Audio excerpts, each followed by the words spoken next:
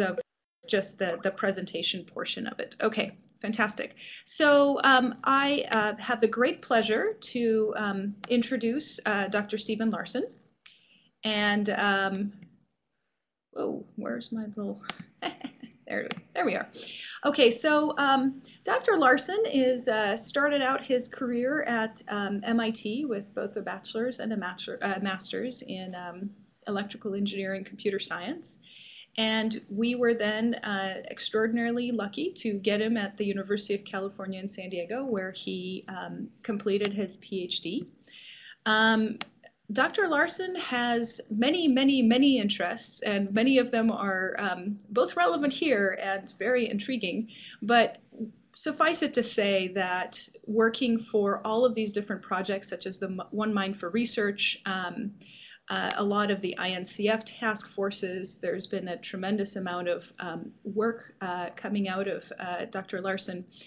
And the kind of work that he's been really focusing on for most of his career, if not all of it, is to really build and enhance open science and open collaborations.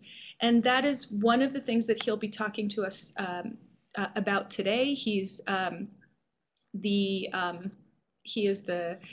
CEO, senior consultant, and founder of Metacell. And one of the things that they're working on there is this Open Worm project, which is a fantastic collaborative environment that spans the entire world and lots of developers. It's really a way, potentially, for us to all be able to build these open collaborative platforms that then we'll be able to hopefully turn around and form entirely new structures in terms of collaboration and scholarly work, structures that aren't here right now, except for some of these wonderful shining examples. So with that, I will now be quiet and I will mute myself, but feel free to, again, chat or raise your hand if you have any questions. Stephen, please take it away.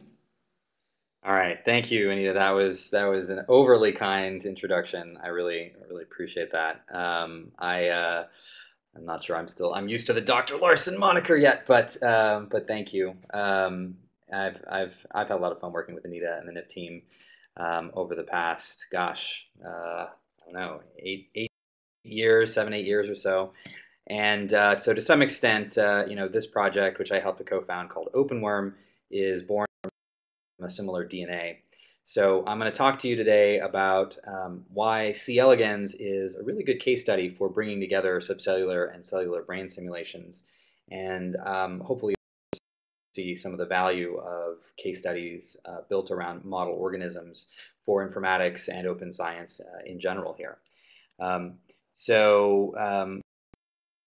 Let me just start the highest level with kind of the idea of AI. And when we talk about AI, and then we'll get down to neuroscience, I think the compelling examples of positive AI that doesn't come and kill us all is something like this, Lieutenant Data, who, the ability to answer questions and solve problems in the same way that human beings do. Obviously, we don't have anything like the artificial intelligence that Lieutenant Data can execute. And so why is that? Up to date, artificial intelligence has provided a lot of powerful solutions to problems. Chess solving is one, and still pretty astonishingly, modern innovations like Watson or Siri are able to understand natural language and are able to back to things. So we've gotten pretty good at solving problems that are well specified and to some extent even in an impressive way. But still, artificial intelligence falls short because we have problems solving general problems. So to say more specifically, when the problem is well defined, like solve a chess match or understand specific kinds of language and give specific answers, we can start to solve those. And the more and more computational power we throw at that, the better we get. But we still are lacking a lot of the flexibility of the human brain. So we still can't carry on the kinds of conversations we have with each other, or that even have data on the show that you can with Watson or Siri or those. And so that caused many of us to be interested in the brain itself and to understand, to go from what we can do in the computer to see how it is that ones and zeros are represented in the actual nervous system. And many people, of course, get excited about neuroscience, have an interest in in AI from the past, and I certainly was one, where I originally started out by trying to make computer structures look a lot, do a lot more of the same things that we imagine that brains were doing. And this sort of prompted me to look into neurons and to understand better how they work. So I'm sure many of you who are on here know at least a little bit about the brain. You wouldn't have tuned in, but just real briefly, it's still the most complex structure in the known universe.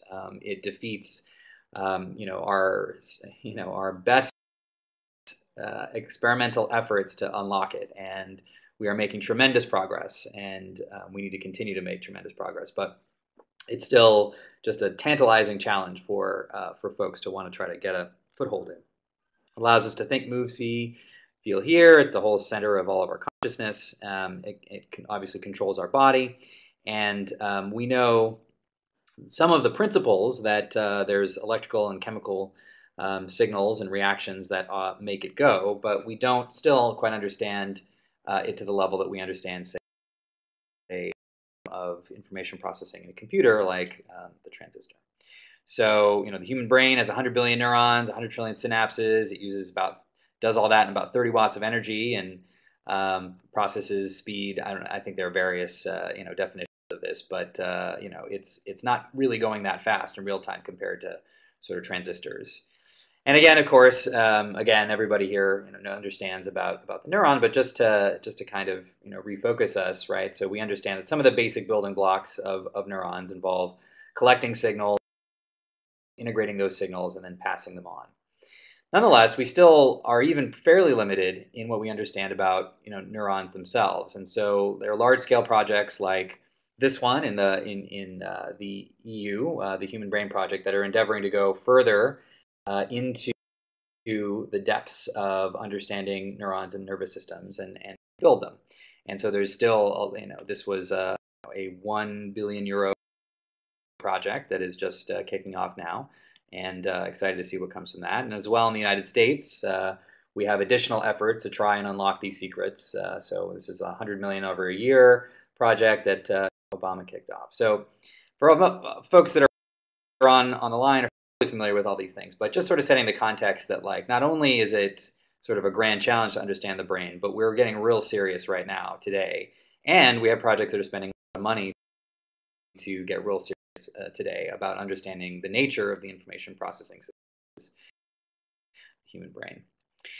So and the philosophy, I think, of it is coming from a convergence that we're seeing right now between the philosophies from engineering and physics and the philosophies of biology. And just of course, these are very broad topics and there are lots of different opinions, but to kind of characterize it, I always like to go back to the words of Richard Feynman, won a Nobel Prize for physics, and he was always of the perspective that what he cannot create, he does not understand. And so this, to some extent, challenges us all to move beyond a descriptive nature of what we find in the nervous system, and really does challenge us to try and build up mathematical and computational representations of a system in order to fully understand it. And that was the approach that he took as much as possible within math. And I think that that's part of the inspiration for us within the Open Worm project, to really say, well, okay, if we really want to understand these neurons, but we're still limited, we understand descriptive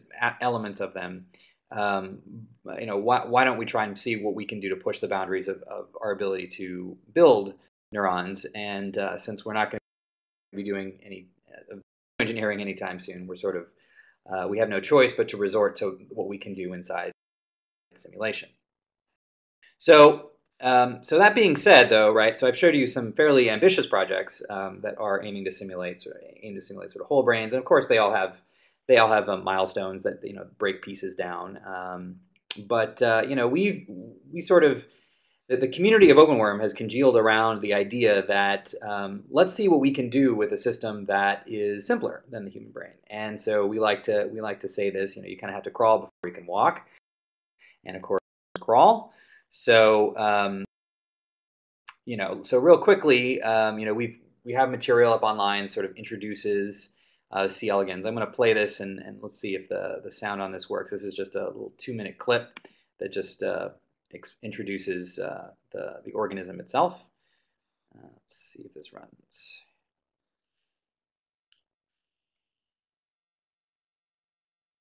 C. elegans is a microscopic roundworm, also known as a nematode, that is 1 millimeter long.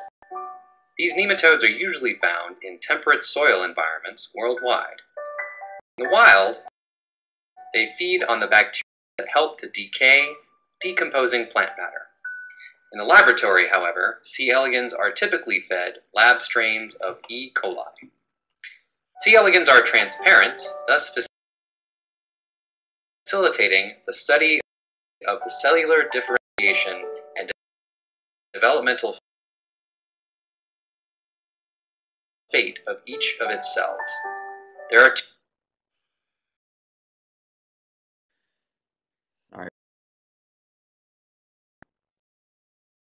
hermaphrodites and males. Hermaphrodites have 959 somatic cells, while males have 1,031. The organism's neural circuit, made up of only 302 neurons, is extremely primitive, especially when compared to the approximately 100 billion neurons and the 60 trillion connections between them, known as synapses, that make up the average human brain.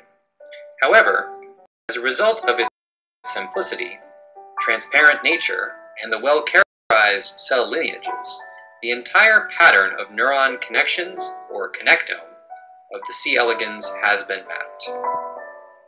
Despite the relatively simple neuronal system present within C. elegans, it displays numerous complex and primitive behaviors.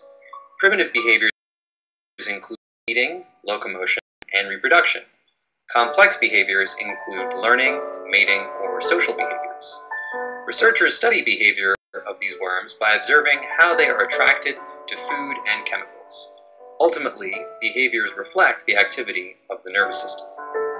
Despite their small size and simplicity, C. elegans are very useful to science, both to understand basic biological mechanisms and also to study basic mechanisms of disease that translate to understanding how to fight disease in humans.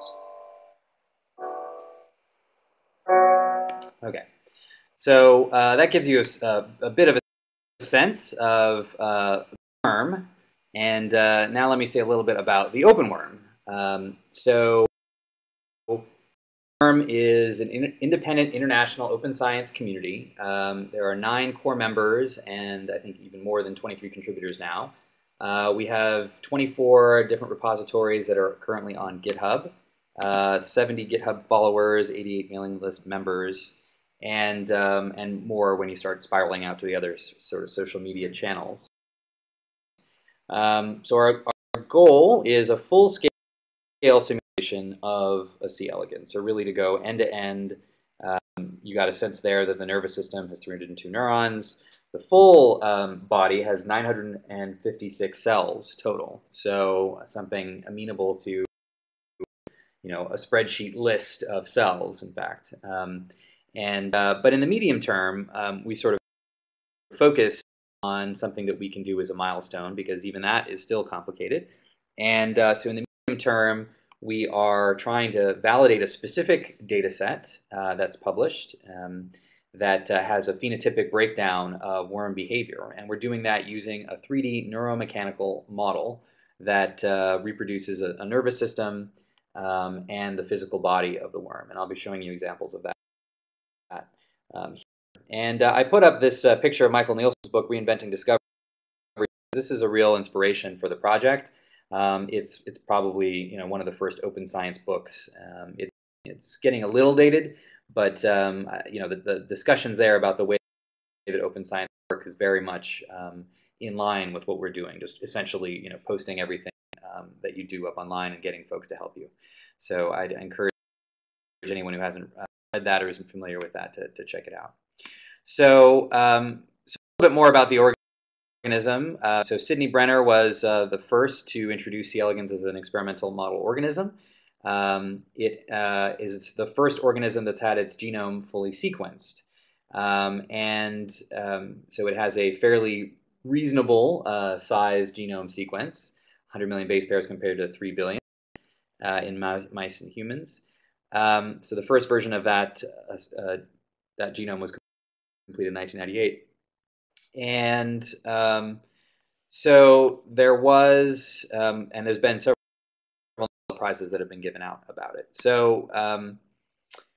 So of course, so the genes are important for us to understand because they are the things that make proteins. Proteins are large complex molecules that then go ahead and make up the entire body of the worm and of all of us. And they perform most of the life functions and even make up the majority of cellular structures. So for folks coming in from outside biology, it's always important to understand why genomes matter and why having the entire genome for a given organism is important for understanding how it works. So a little bit back on the project. So we got started and we got interested into C. elegans on Twitter. So this is actually the very first tweet that kicked off the project in 2010. And back then I was working on a project called the Whole Brain Catalog. And we were very active on Twitter in that project. And literally we just came across folks, online that were excited in the space of visualizations about the brain and doing computational things with the brain. And came across this fellow here, Giovanni Italy, who said it was his New Year's resolution to simulate the whole C. elegans brain. So he had actually already been thinking about this with his friend, Matteo Cantarelli. And we literally just connected on Twitter. He had been following the Whole Brain Catalog account, and we just sort of struck up a conversation about this. And it started to seep into my brain that this was something that folks were interested in. So at one point, I gave a 5-minute talk at an Ignite session, which I found was, I hadn't really thought much about the project before that, but the experience of putting a talk together about it was very helpful to kind of congeal the project. And then I posted that talk up online, and sort of the first web page for OpenWorm had that as sort of its rallying cry. So shortly thereafter, doing that and the tweet and the posting this YouTube video, we came across a group in Russia. Literally, except we hadn't come across the group. We literally came across this video, which I'm going to play for you now. It's just 2 minutes, but it was called the Cyber Elegans project, and we looked at this and we thought to ourselves, "Oh my gosh, somebody has already done what we wanted to do." Because what we could see here was a 3-dimensional environment, and we could see a worm-shaped looking thing, and we could see names of the C. elegans neurons that were in there, and there was this sort of strange lattice structure. And then, oh my gosh, they could turn it on, and suddenly it would start to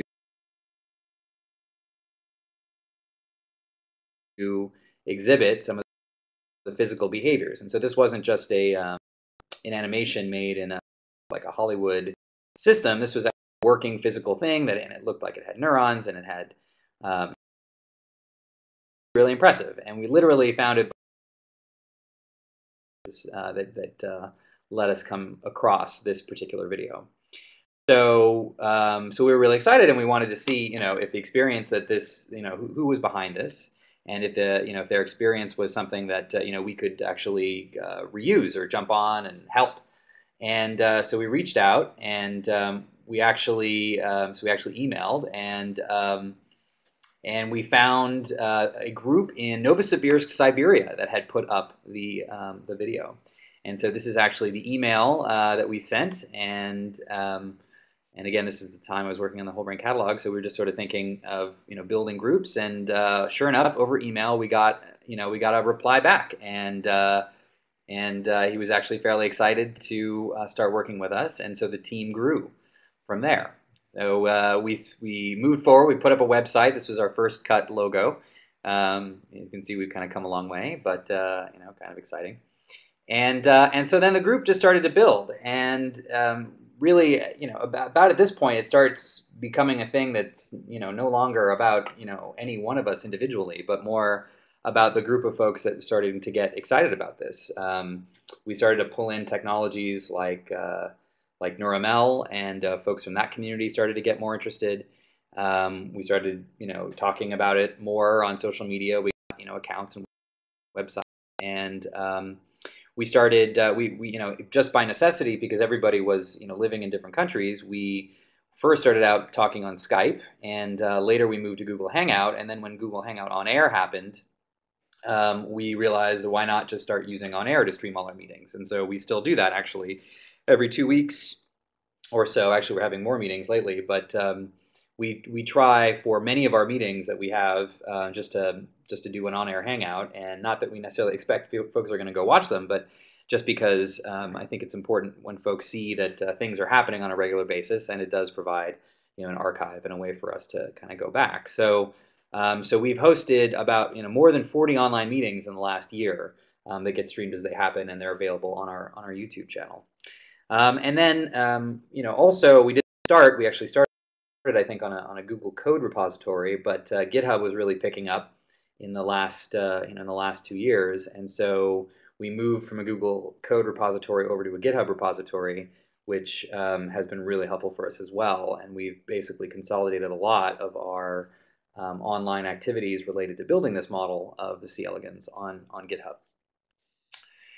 And so folks come from all over the world. Well, I guess there's still some places that we would like to have more representation in, but it's a fairly good representation so far in terms of where folks come from, and they find us in different they find us in all sorts of different channels. Sometimes we have to really ask folks how they found out about us. This is our people page that lists the group of folks that are currently contributing. And this is also available on our website. So basically, the criterion for being a contributor is that you've done something that hits our repositories, or any place that we store our stuff. So if you've written some code and it's gotten checked in, and you're a contributor for life.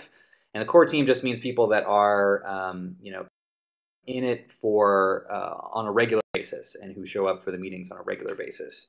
And so folks can, anybody's welcome to be a core team member. Anyone's welcome to be a contributor as well. It's just a reflection of an ongoing commitment, as opposed to kind of coming in and making a contribution once and then maybe doing other stuff. So one of the exciting online opportunities that we got, one of our contributors, probably our most famous contributor in the realm of C. elegans, is Dr. John White, who was responsible for, was the first author on the paper that created the connectome of the C. elegans, which is the connection graph of its entire nervous system.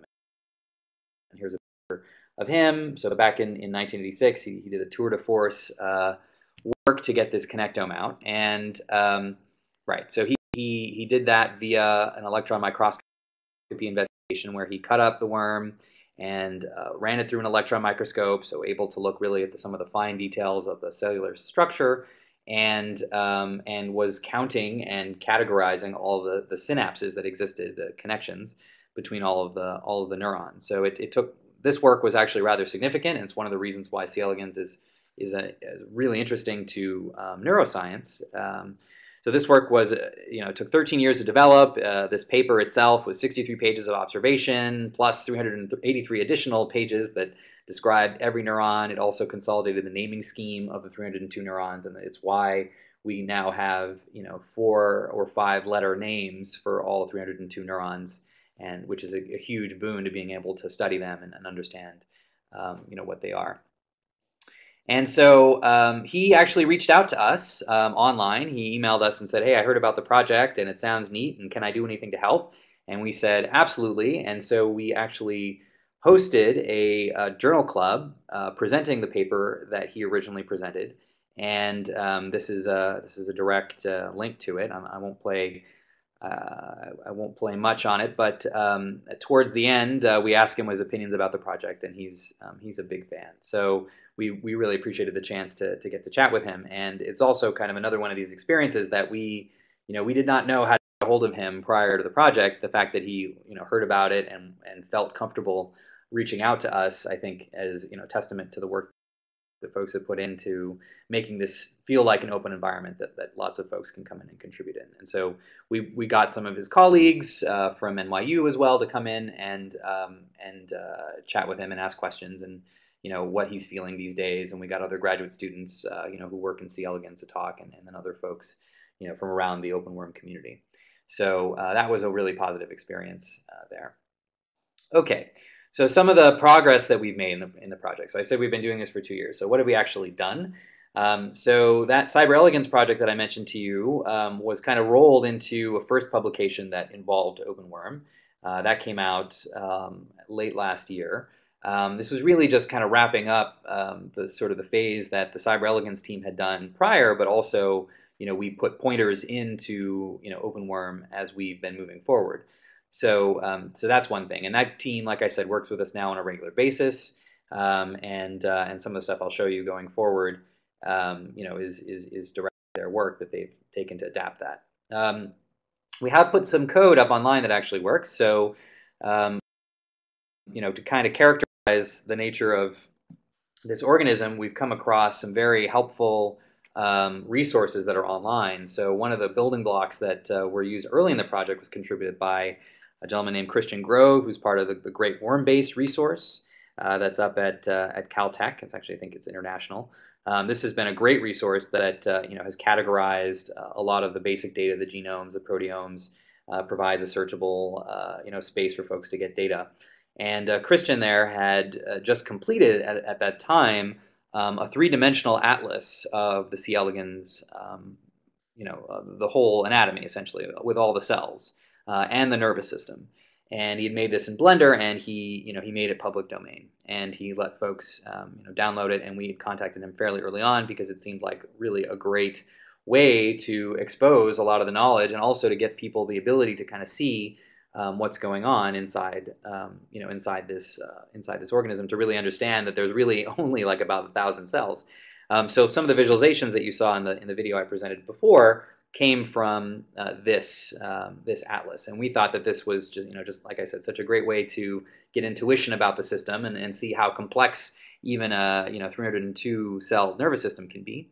So we built some apps around that content, and so one of them is available on our site at browser.openworm.org, and that is a WebGL-based system that lets you, like the Google body browser before it, it lets you sort of peel off layers of the anatomy, and it's just directly, it's directly exposing the content that Christian Grove created.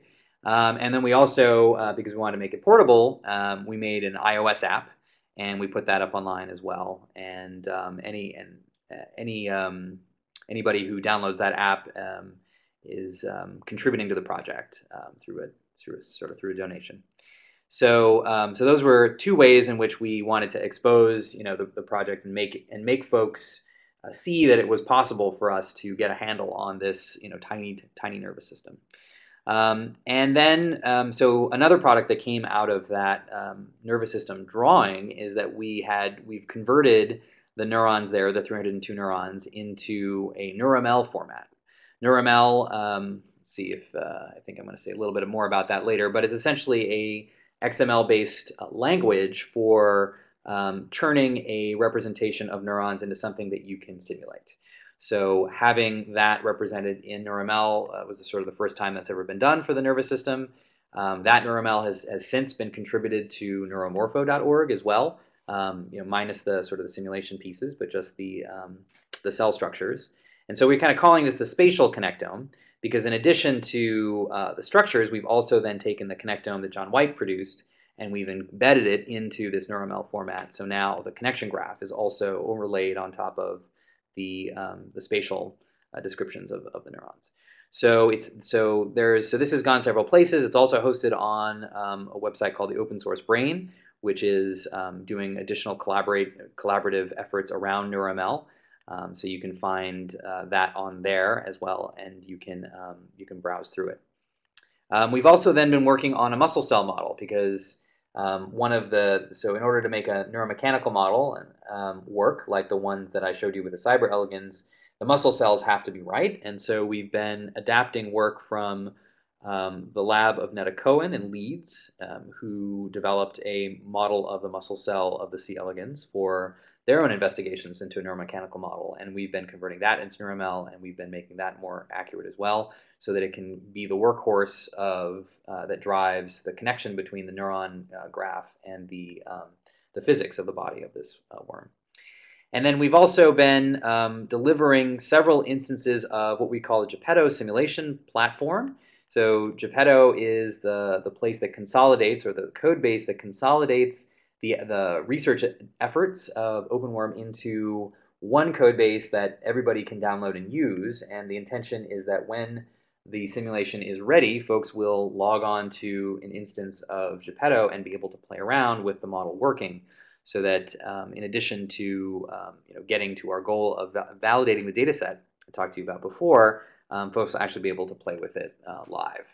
Much the way that right now you can go to the WebGL-based OpenWorm browser at browser.openworm.org, but right now you see it static. What Geppetto is intended to do is to give you that static the body of the worm, but actually have it move and do physics. And I'll show you a little bit about that in a minute.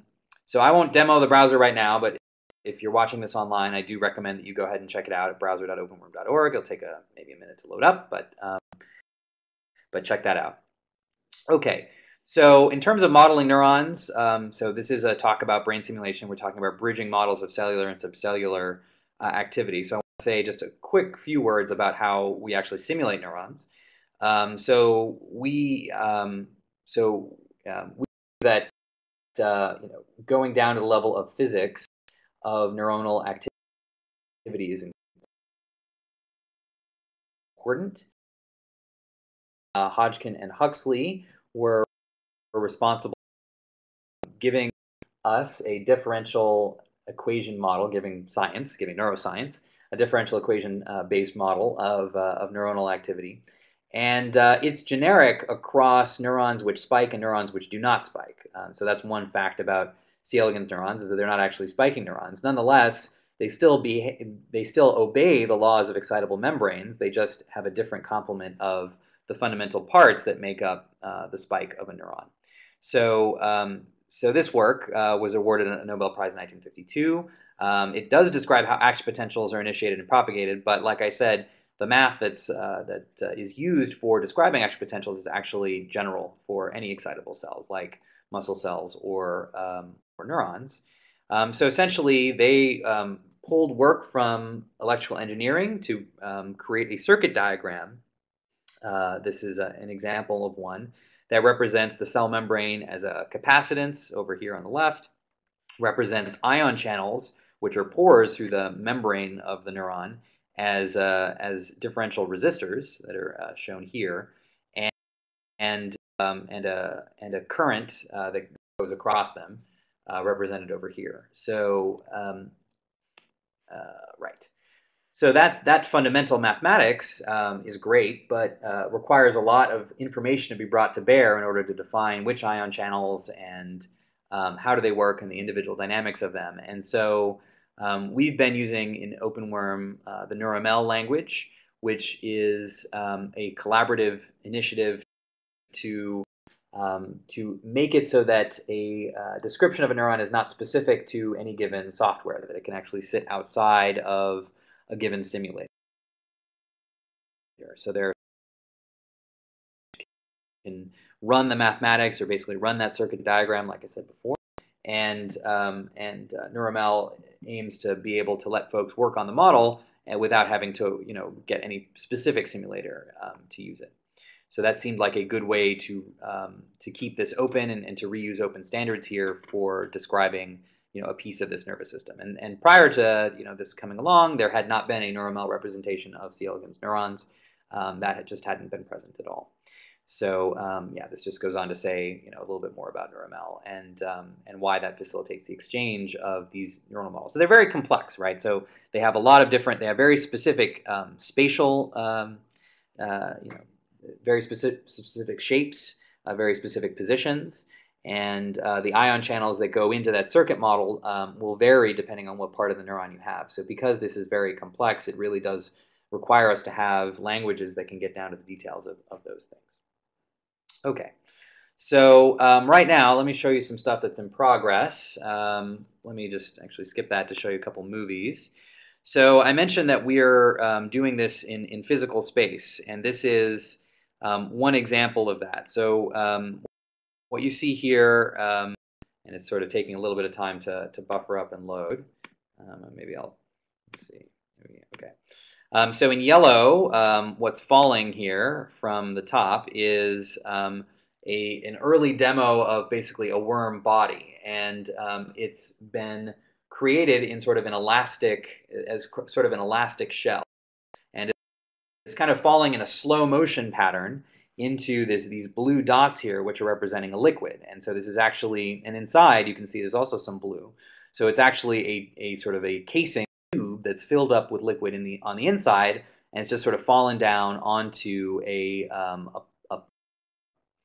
floor that has a simulated liquid on it. And so this is a representation of an algorithm we've been implementing now for some time, since the beginning of the project, to upgrade the physics from what you saw in the original cyber Elegans. It had mechanics that were rigid. This is easy to do because there's a lot of physics simulators out there that do like 3D shoot 'em up games, and they they have essentially rigid surfaces and balls colliding surfaces, that kind of thing. But what's less available, and why we've had to kind of invest some effort, is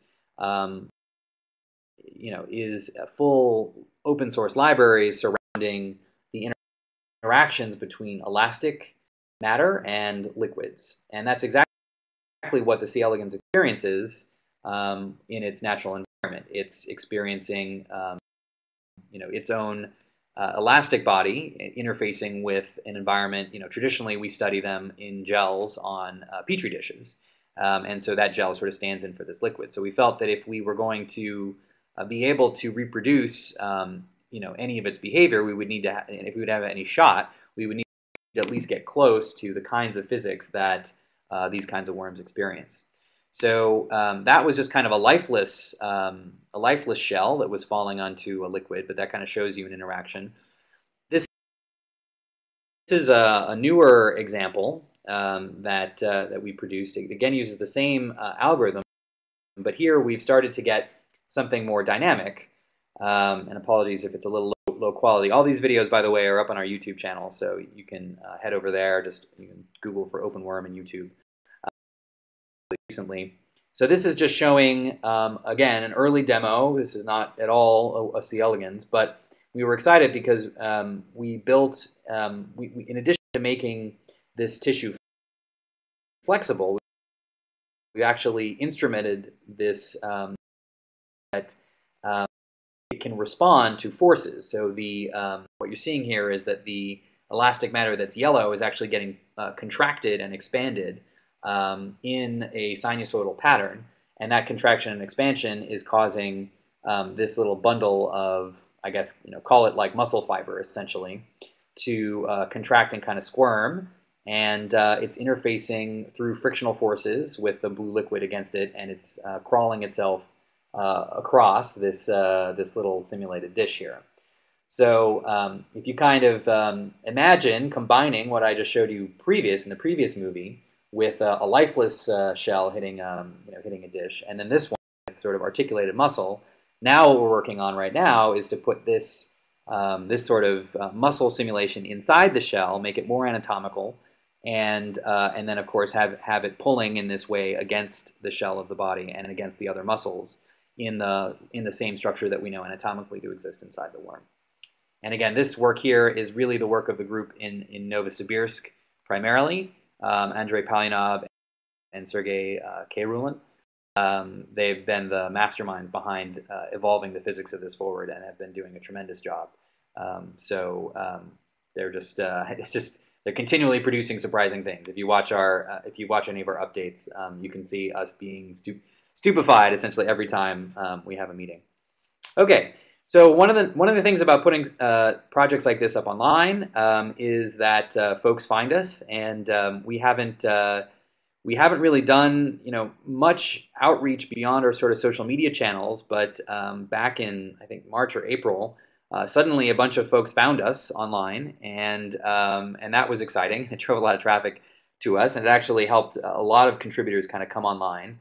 I actually have a series of these clips. I don't really want to perseverate on them too much, but we've been written up in some neat places, and we've been excited about that. And now we really kind of have to live up to, I think, the all of the all of the nice things that folks have said about us up online. Here's just a sort of smattering of these different things that have shown up. But really, like I said, this effort is really driven by folks who decide that they are excited about this space, that they are excited about getting ourselves closer to AI by understanding neurons, and that they're excited to start with something that's maybe a manageable nervous system as opposed to things that seem more unapproachable to folks that are just sort of out there in the broader community. And I think that's one of the reasons why folks are interested in this project. Okay, so I'm going to bridge cellular and subcellular. So I wanted to talk about another project that we've been really excited about, and we had a journal club about it. And at the moment, it's not an active avenue that we have been pursuing within OpenWorm, but it's tantalizing, and I kind of want to throw out the idea here for folks to think about, because I think we are closer than we might think to getting some very serious cellular simulations in the near future. What I wanted to say here was about a whole cell simulation. So we're going to shift gears just for a couple minutes to a different project that came out of Stanford recently. And this is just sort of saying that, on the broader scope, if you kind of look at what's happening and where projects like OpenWorm and these other brain simulation projects fit in, it's really a maturing of computational biology and a realization that biological systems are highly complex, and we need to have our information systems reach the same level of complexity as they are. And so the same thing that we're sort of thinking about the worm and deconstructing different pieces and parts of the worm, folks have also been doing for a long time inside computational biology in general and looking inside cells. And so there's a whole literature and a that's worked on that sort of thing. Let me just mute this and show you a couple of the visuals here. So a lot of folks that have been looking inside cells and thinking about how to reproduce the dynamics and the behavior of what happens inside cells, and that whole process of going from genes to proteins that I talked about before. This is a talk from Drew Barry, who is an animator, who has he's a MacArthur Fellow. He's essentially revealed for folks the beauty of all of the complexity that's inside cells. And so I like to show some of his movies to just kind of inspire folks and give them a sense of all and complex machinery that we find inside cells themselves. It's easy as a computational neuroscientist sometimes to forget that neurons are still cells, and they still operate within the larger cellular context. And so anything that happens inside cells in general that we know about are happening inside neurons. And so therefore, and it's it can't help but have those mechanisms have an impact on the information processing of the neuron. And in fact, we know that neurons are actively regulating their ion channels over time, which means that ion channels are getting trafficked to the membrane and away from the membrane, to spines and away from spines. That means interactions with the nucleus. That means interactions with the genome in all sorts of mysterious and exciting ways. And we are still trying to understand many of the basic principles of cellular biology. And so anyway, so yeah, mechanisms like this one I think are particularly beautiful, just sort of showing the way that transcription and translation is working out of the cell. Molecules being formed based on instructions from DNA sequences. So all this stuff is happening, and this, of course, is just an animation. There's not from an understanding. But what we were really excited to learn last year was that somebody had made a lot of progress on this, and there are projects like this that have been happening for some time, but we really felt like it was a breakthrough recently. This particular paper I list here, a whole cell computational model predicts phenotype from genotype. I don't have time to go into too many of the details, but the basic overview is that although not a eukaryotic cell, as we find inside C. elegans, but for a prokaryotic cell, a simulation has been built that combines algorithms, a database of basic knowledge about this prokaryotic cell, a web front end, with predictions of how that cell will divide and grow over time, its distribution of energy, its rates of protein and DNA transcription, and predicts also what genes are essential for this prokaryote to grow up. And it's been compared with real data. So it's been actually compared against real growth rates that have been measured and real gene disruption phenotypes and real rates of protein DNA association.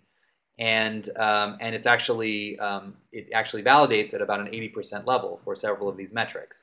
So while there's a lot of computational biology that sort of describes mechanisms of the cell, this is really, I think, one of the most important attempts recently to build a working model that can be falsified and it stands up when confronted with real data.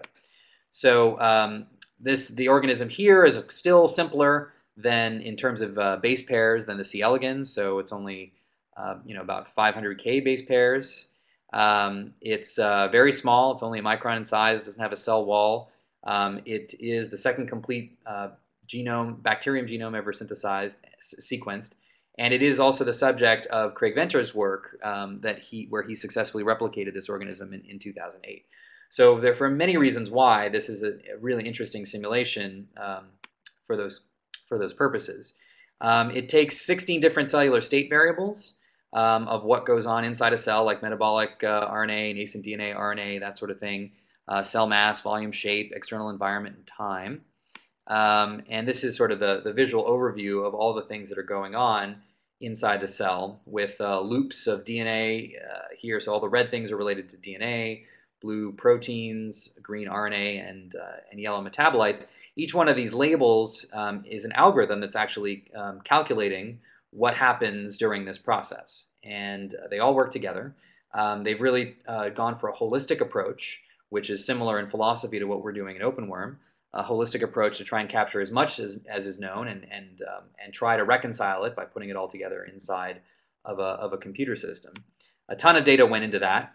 And a lot of public databases were reused to go into that, similar to the project that we use here.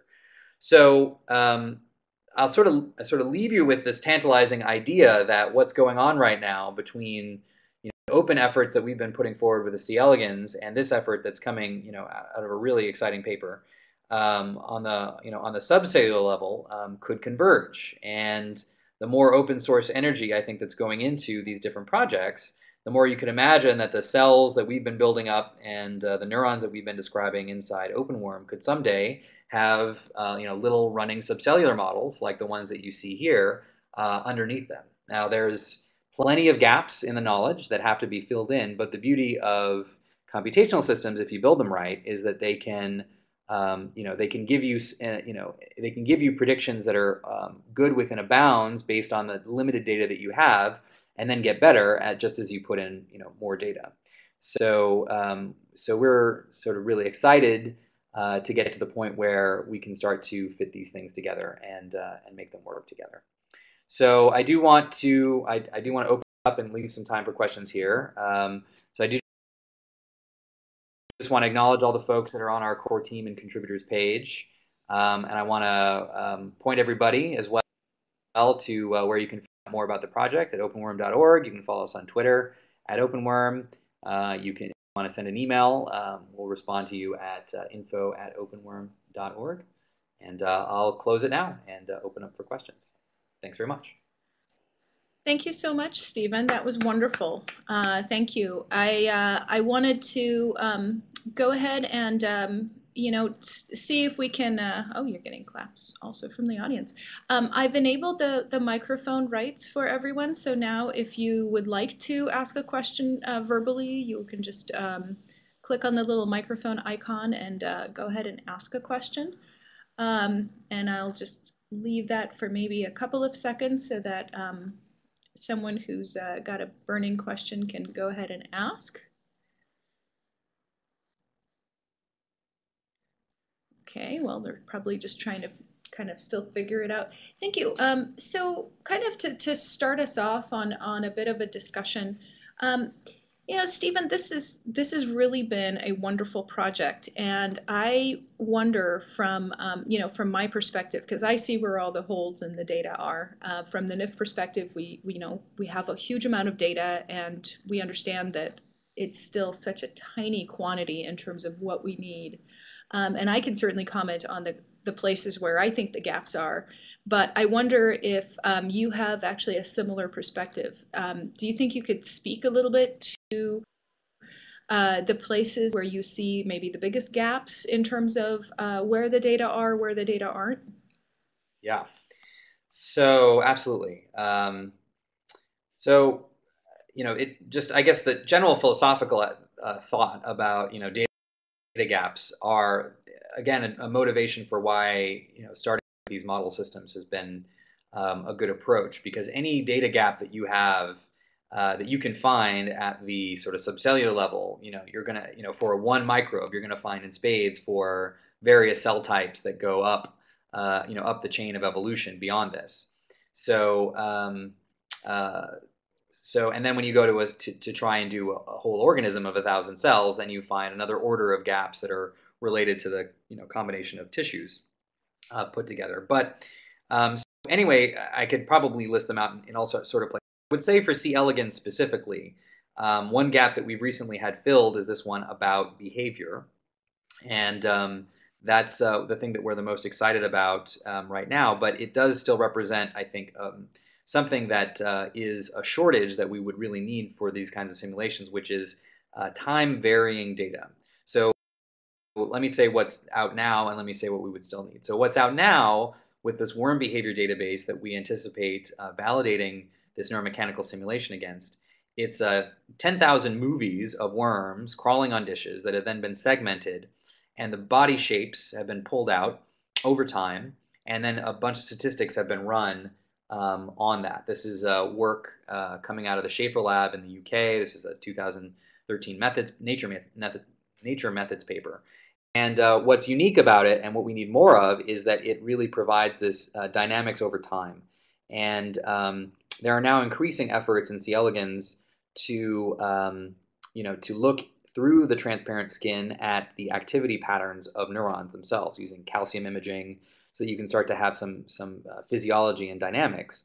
However, what we find is that this kind of data, this time-varying data, is there's not really repositories yet that know what to do with it or how to categorize it. And the whole thing about simulation is that we want things to vary in time. So it's a kind of data, I would say, in general, like what happens, what are the dynamics in a temporal perspective.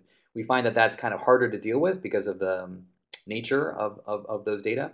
So I think the more that we can do to try and attack time-varying data of all kinds, whether it comes from movies or traces, or electrophysiology has been dealing with this problem for quite a while. How do you deal with traces of neurons? But I think it comes in orders of magnitude as well, the more sophisticated your models are trying to be.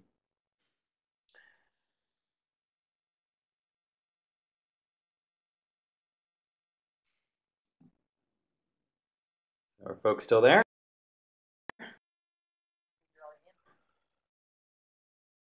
Still here, Stephen. I have a question for you. I was curious if when you're modeling a cell, you basically have a structure with internals and externals, and then when you're modeling the whole worm, you have a system with internals and in an environment. And although there's different, complexities in the details, I'm wondering if you approach those different things with the same philosophy or a different philosophy. Right. So, what we've been doing over time is when we push this out in our blog, we kind of call this like open worm building blocks. So we've been looking at kind of a building blocks like Lego type exploration. And the idea is that they ultimately all fit together, kind of like, Russian dolls. So there's an inside and outside of the cell, you're right, and then there's an inside and outside of the whole worm. And right now some of these things are a little bit decoupled. Probably the best representation of what we have in mind is the anatomical representation that's at browser.openworm.org, because there's an outside of the worm and an inside of the worm and an outside of the cells, and then, well, I guess we don't let you see inside the cells with that particular one. But so it's really just about kind of, I think one of the most interesting parts of this project for all of us has been to figure out, how to segment the problem, how to break it down to something where we can make measurable progress, and then how do we do that strategically to reassemble it. So we kind of we try to approach cells and do the most that we can for those. We try to integrate the anatomical data, the connectome data, working on the ion channel data and the synapse data and synapse position data. So that's sort of one cluster. And then when it comes to the whole worm, there's other parameters like its mass, the force that the muscles put on it, a lot of things that are known about its biomechanics and that kind of thing. So we do have to. So I don't know if I'm answering your question very well, but we kind of have to both look at the cells and the whole worm first separately in order to have reasonable representations of them as separate units, and then we have to integrate them together and make sure that when they're composited together, they kind of hold. And that compositing is really where we're going in the next year as this physics model is getting more mature, as I've been showing you, and it's really ready to be driven by kind of the nervous system model that we've been putting together, all of which are still, have gaps or incomplete, that kind of thing. Hi, Stephen. I've got a couple of questions. One is, to what extent do you feel you're really lacking the electrophysiology data that you need? Because I know there are problems doing electrophysiology in worms, and do you think that the advances in fluorescent imaging are actually going to fill that gap? And the second one is a much more general issue of, you talk like you want to really simulate everything, and at some point you're going to have, at some point that becomes a completely impossible task. But to what extent do you strategize to come up with simplifying assumptions and what, so what would count as a satisfying model with simplifying assumptions, I guess I'm asking. They're two quite different questions. Yep. Nope. Good questions. Is that David, by the way? Yeah. Hi, Stephen. Hi. Okay. Hi. Good. Okay. Yeah. So the physiology, we've been working with folks who are on the cutting edge of calcium imaging and who are hopefully going to be some of the first folks as well to start and implement voltage sensors inside the Elegans worms. And so we actually got one of our contributors is Andrew Leifer, who works at Princeton on this exact problem of extracting physiology from worms, and he donated to us a movie that we have been working on, on doing image processing for and parsing. And this movie combines two views on the worm, one that has the whole worm in view, and another which just focuses down on the cell that is expressing the calcium sensor optically. And you can actually see its dynamics changing over time. And we've been so we're working on some of these early data sets that are now coming out and coming online, albeit not in a concerted manner. So I'd say that on the plus side, like, these data are becoming more and more available, and that's a positive thing, and that's encouraging us. On the minus side, there's still no like Allen Institute approach to kind of getting all of those neurons out. There is a project called Nemaload, which we'd love to get additional data from. They've been collaborating with us and posting on our list as well, and I think they aim to do this, and we're hoping to make that data set available as well.